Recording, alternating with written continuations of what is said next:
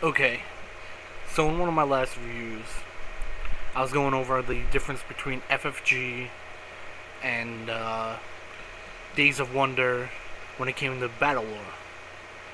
So it was announced a while ago that FFG has no plans on reprinting the original BattleLore set as it was. They say the price point's too much, and how FFG can't somehow manage to put out BattleLore, the original base set, is beyond me. I mean, they're the company that is the master of too many of these little plastic minis. But I just wanted to give you a comparison. 3 games I'm going to mention, and I'm going to mention their prices without the titles. Okay. Game 1. 210 miniatures, one double-sided map, 120 total cards, another 40 summary cards, and let's say 2 handfuls of dice. That's game 1. It came out. It was $59.95, or it was either $59.99. Yeah, 59. Okay, let's just screw the MSRP. It was either 60 or 70 bucks. Game 2. 4 game boards printed on both sides. 200 plastic figures, 120 cards, 2 dice, 150 counters, 2 player reference cards. That's game 2. Came out. It was $99.95, 100 bucks. Game 3. 138 plastic figures, 1 6-panel double-sided map board, 8 dice, 110 cards, hundreds of tokens. Game 3, it came out. It was $80. So all from FFG. Well, yeah, all from FFG. So leaves the question: what games are they? First one's BattleLore. Second one is the newly released Napoleon, the Lion. Wait, I'm not sure what the Napoleon Command and Colors game. That makes it simple. Third game is Battle of Westeros.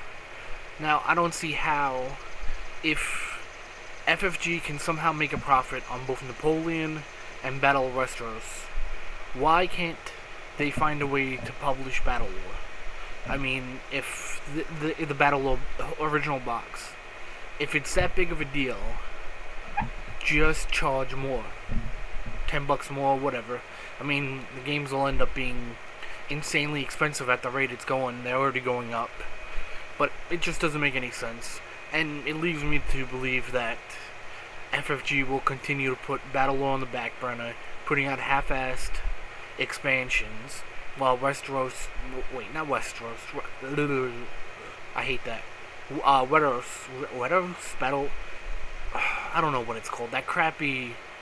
I mean, I think they just bought BattleLore to slap the name on the Battle of Westeros system, which has nothing to do with BattleLore anyway, and then try to make a couple bucks off the expansions, which, if you actually paid MSRP for the expansions, you're getting totally ripped off.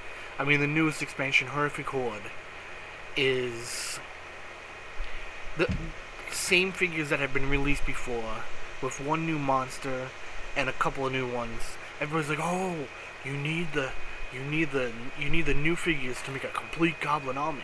But if you already have all the goblins and all the dwarves, you can put a complete goblin or dwarf army on the field.